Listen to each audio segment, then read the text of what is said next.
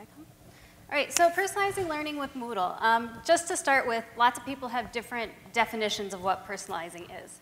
And certainly personalizing learning doesn't require technology. It certainly doesn't require Moodle. But using Moodle can make it a lot more effective, and it can make you a lot more efficient in personalizing learning. So personalization, as I'm going to talk about it today, is really a combination of differentiation, which is like leveling content, pacing. Basically, you're studying the same content, but you're differing it for each student. Add to that individualization, which could mean different goals for different students. So maybe they're all learning fractions, but one's doing cooking, and one's doing, for example, they could be doing architecture or something like that. So if you've ever looked into any sort of motivation or mindset research, there's a couple of different common themes that come across. I like to tell my teachers, when you're personalizing, make sure to amp it up. And this involves adding autonomy. It means focusing on mastery and not necessarily grades, but are they allowed to retake the assessment until they actually master the content, or you just shuffle them along? And what is the purpose? Make sure that students find that the content is relevant to them, that they understand the value of what they're learning beyond just the classroom and the grade. So with that in mind, a lot of teachers ask me, well, personalization takes a lot of time and effort, so why should I do it, and why should I do it with technology? Well, a lot of it has to do with automation. With Moodle, personalizing actually makes using a tool like Moodle a lot easier, because you can do things like conditional access that are automated. They complete one activity, the next one opens up. So it saves you a lot more time in having to manage those activities. It also gets to the autonomy. If you gamify your class, or if you're just allowing students to move at their own pace, you can do that a lot easier using Moodle. And although outcome-based grading is not necessarily required to personalize learning, it makes personalizing learning a lot easier, because you're no longer trying to differentiate, well, am I going to give the kid an A- or a B+? It's, did they get it or did they not? If they didn't get it, they have to relearn it until they get it. So it's a lot easier for you as a teacher to say, yep, they got it, or no, they didn't get it, rather than A-, B+, B, what factor did they pass at? So as I go forward, I'm going to talk about a lot of different ways you can do this in Moodle, but I always warn teachers, don't try to do them all at once, especially if you're new to Moodle itself. That's when people get really overwhelmed and they just quit altogether. So I'm going to give you a lot of different options, but if this is new to you, focus on one or two the first time you try to personalize your course. So the first one, someone mentioned the lesson module. If you haven't tried the lesson module yet, it is amazing. It is the one module that I can get almost any teacher interested in Moodle if they hadn't been interested before. So for those of you who aren't familiar with lesson modules, lesson module combines pages with assessment questions. And so for example, I have a science teacher who teaches 6th grade. She'll use the lesson module to put her flipped learning video into it, maybe some text content, maybe a link to simulation. And then there's a button that says, check your understanding. Students click that and they get a multiple choice question, or maybe a short answer question. So the kids who thought maybe they could just click through the lesson and go next, next, next, next, next, they can't do that anymore. They're stopped by a question. So if they didn't actually go through the content, they're probably not going to get the question right, and depending on their answer, depends on where they go next in the lesson. It's kind of like a choose your own adventure. If they get it wrong, the teacher can send them back to the first page, or they can send them to a different page altogether with a different video or different content that reteaches that same concept. So I like to describe it as the choose your own learning adventure. If you've never used lessons before, it's pretty similar to what a page looks like. The only difference is this lower section below that has content 1, content 2, content 3, content 4. And I'd like to make a plug if there's any developers in the room.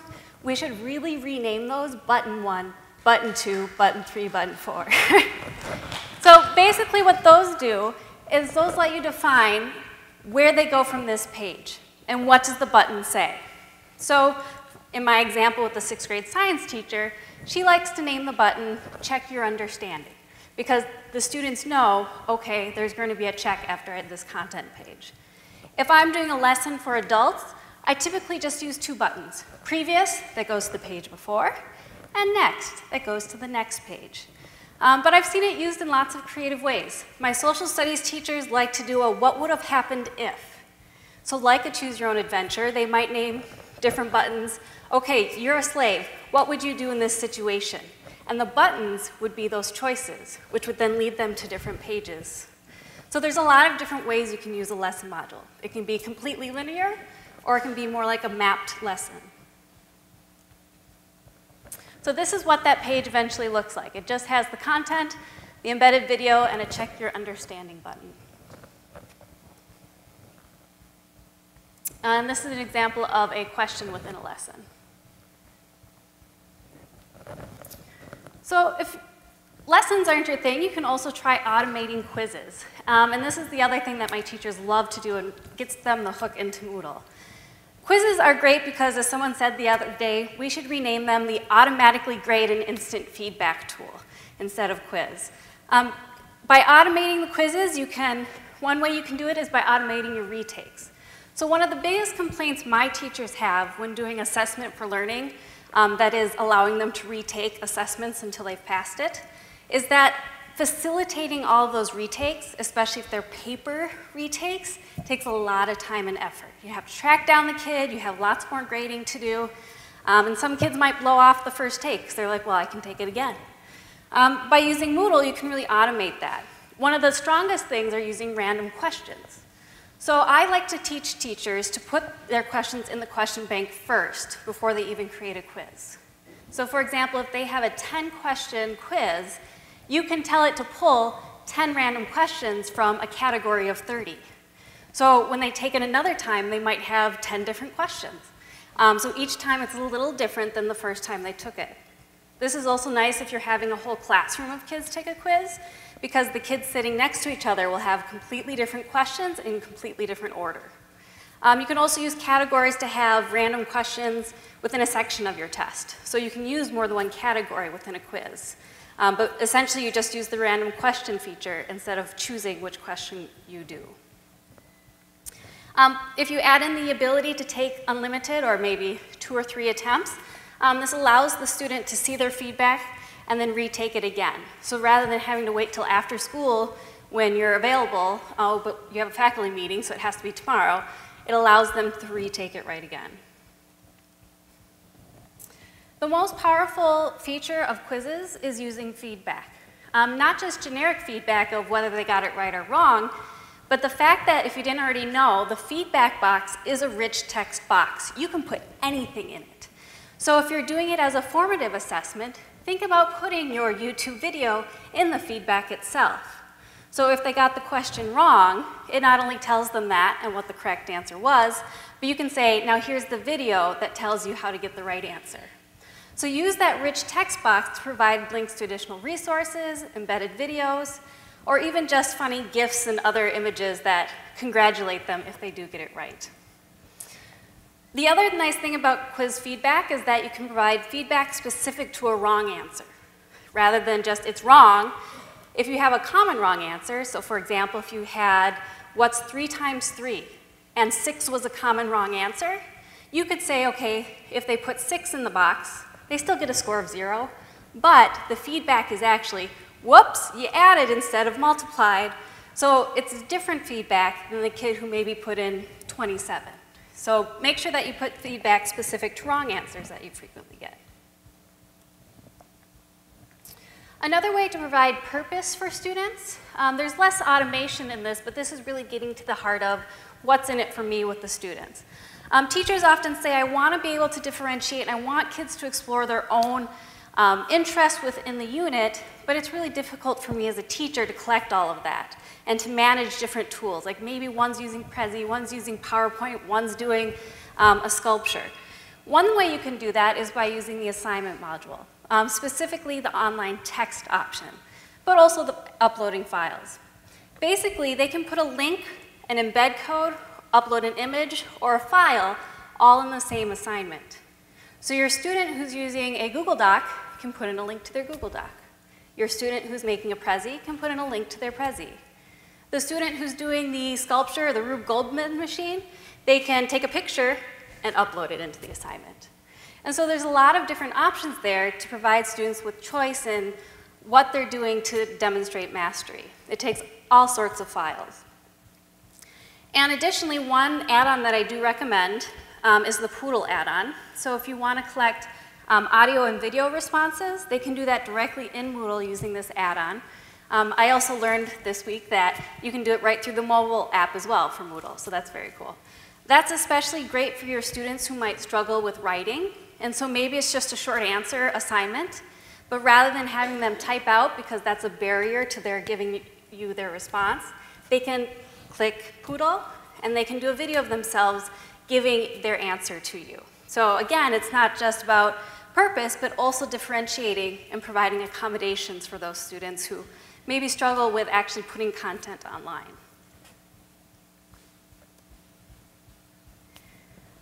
One of the, probably the most typical thing that's connected with personalizing learning online is learning paths.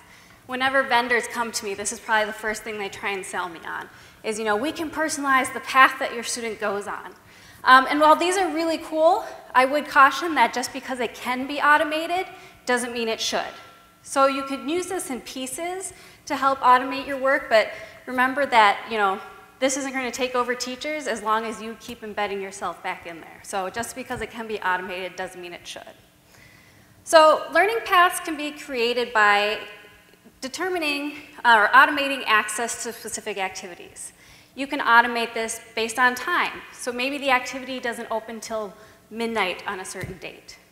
You can automate this based on previous performance. So they can't access the next activity until a quiz is completed at 80%. So there's a lot, and you can combine more than one. So you can say they have to pass the quiz, and it doesn't open till Friday because really I don't want them working on it quite yet. So you can combine any of those factors together. Another great thing is the passing grade. So you can determine for each activity what constitutes passing. So again, this gets back to the, rather than you having to determine A minus B plus, you can say as long as they get anything 80% and higher, they pass. And that opens the next unit. Or maybe it opens a badge that they didn't know existed. And suddenly they have that exploration and discovery because they know something might pop up if they do well within the quiz. You can also have students self-check.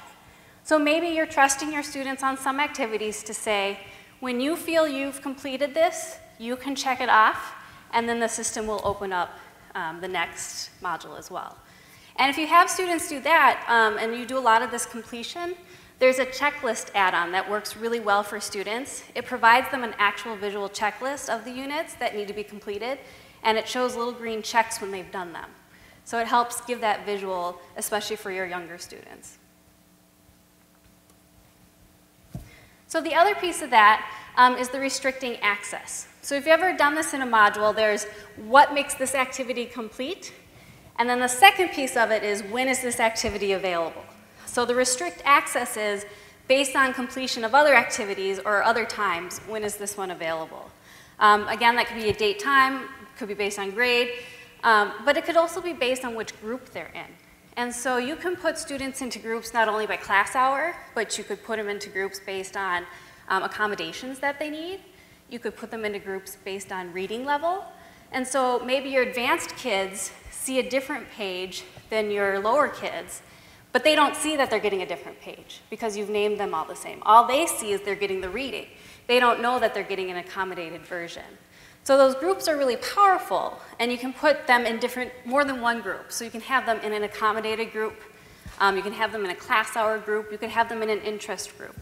So really use those to provide different access to different activities.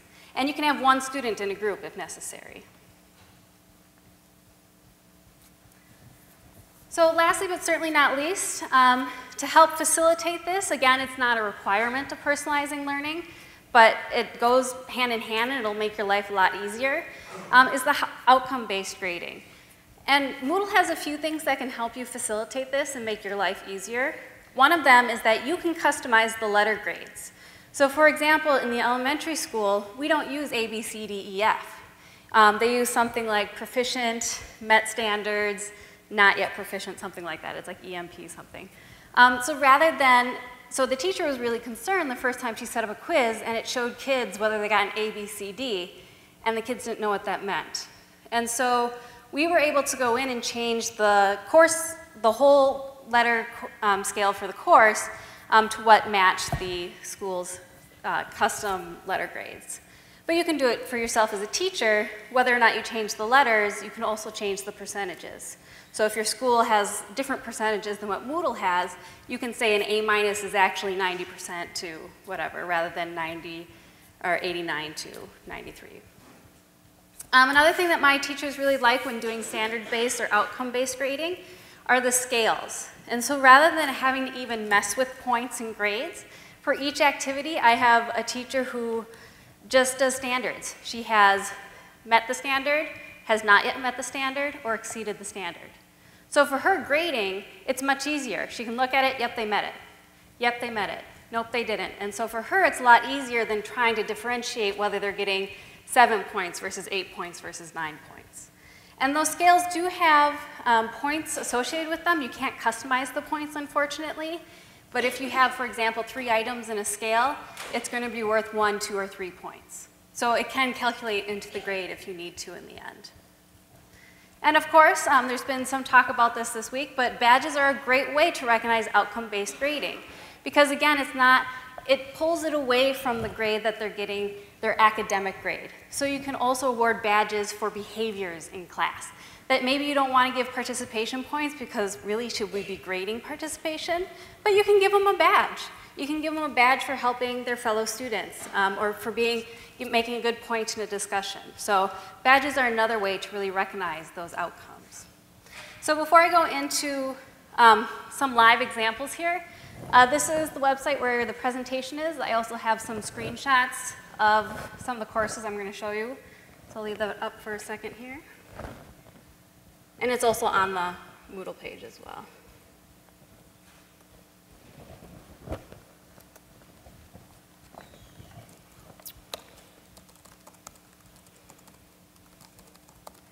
I think this is the first time I've used Internet Explorer in like 10 years. Okay. I have to throw in that hate every time I can. It's just, see if I can remember my password.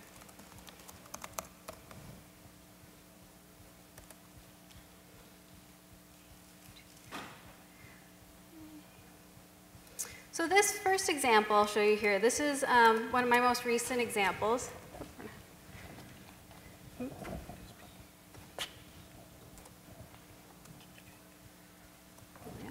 you.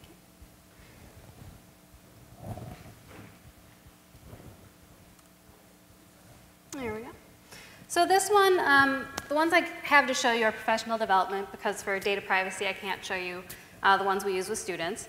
But this is an example of essentially a flipped course we did for professional development. We required teachers to go into this course before our professional development day, and they were required to do 2 units, a copyright unit and an accessibility unit. And then there was also an optional Google Apps in Moodle. We did this because we found when we did professional development, we often got distracted by some of the same repetitive questions. A lot of them were about copyright. And then teachers didn't know to ask questions about accessibility, but we knew it was an issue that we needed to address before we got into the digital personalized learning. So for this course, you can see in teacher mode, I see a lot of content. So students, or the teachers as students, would not see all of this. So because a lot of our teachers were new to Moodle and may not have known to look to the checkboxes over there, I added a hidden label that when they completed the quizzes for each unit, this bright, colorful label that says unit complete would show up. So it's a nice big signifier for them that you've completed this and you're able to move on. We used lessons to condense the content. And so each unit was actually a lesson, so rather than having the scroll of death with 10 pages per unit, we had 1 or 2 lessons per unit. So each unit, again, as I mentioned, just a previous and a next button. We had some text content, we had some videos, we had some thing links. So this is an example of a question check. So again, I know teachers are busy people, and I knew they would have been tempted to just go next, next, next. in order to get to the quiz, and we wanted to stop to make sure that they were actually going through the content.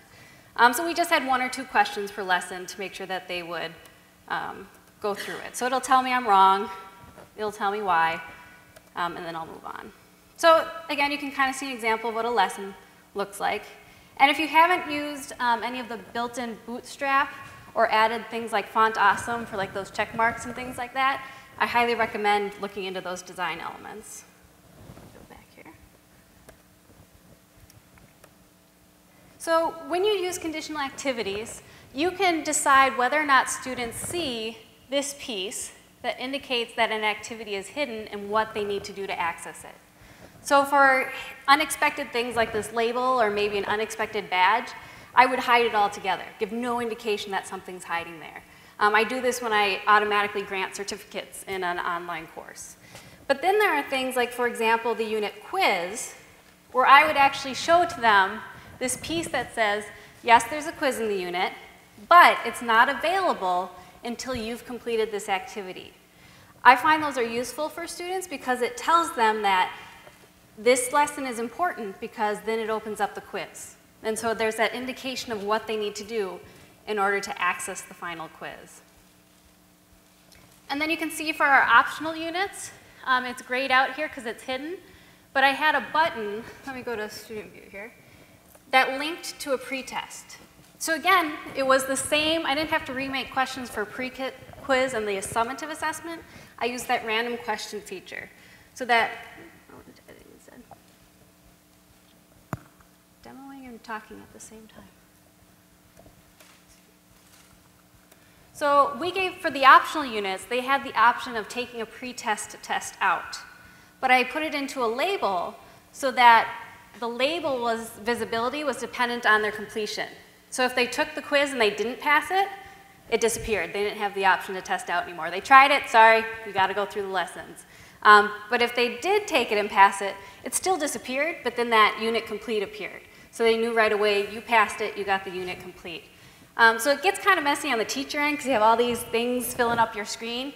But for the students, it's really nice to be able to hide some things until they need it, and then hide it when they're done with it, and just get it out of the way.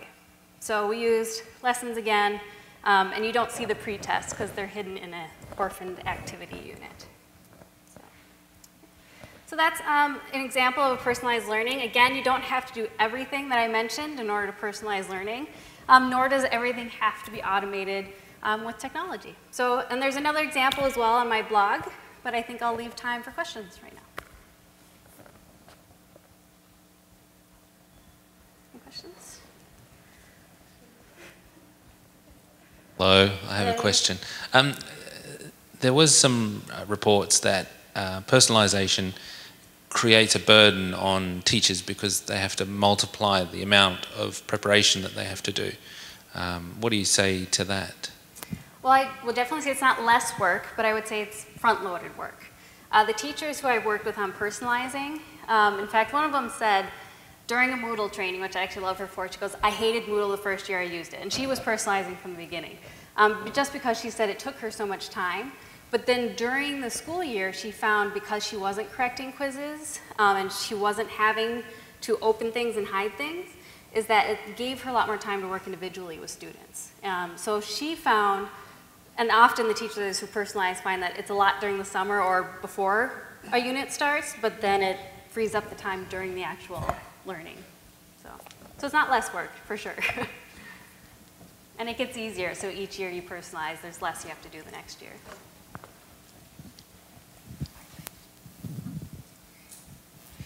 Yes, wanted to mention about the quizzes with the improvements in the recent Moodle versions.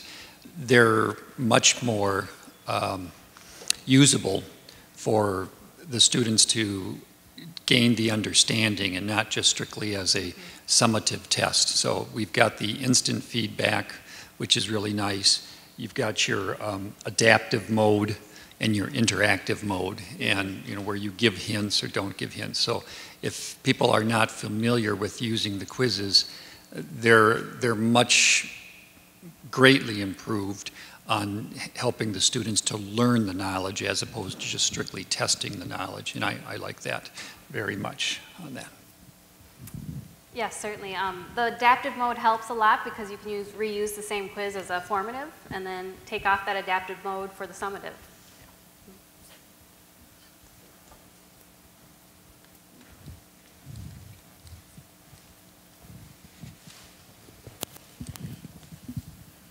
Well, I just learned so much, and thank you. I wanted to add to the idea of randomizing questions, that one of the things one of our professors came up with was, instead of just creating, say, 30 questions and choosing 10 of them, creating 10 questions at a lower level of Bloom's, 10 at mid-level, 10 at a high level, and then randomly selecting, say, 5 and 3 and 2 or something like that, so that you didn't accidentally wind up with one quiz that covered really, really hard questions in terms of Bloom's. And then again, you still have a different quiz every single time, but you get a better sense of the difficulty that you can produce. Yes, that's a great suggestion. Another thing I forgot that just reminded me of is that you can do user overrides on a quiz, which means if you have students who need accommodations like longer time, things like that, you can override it for just that quiz. So just kind of reminded me of that, differentiating a little bit.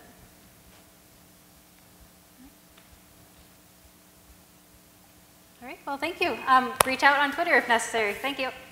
Thank you.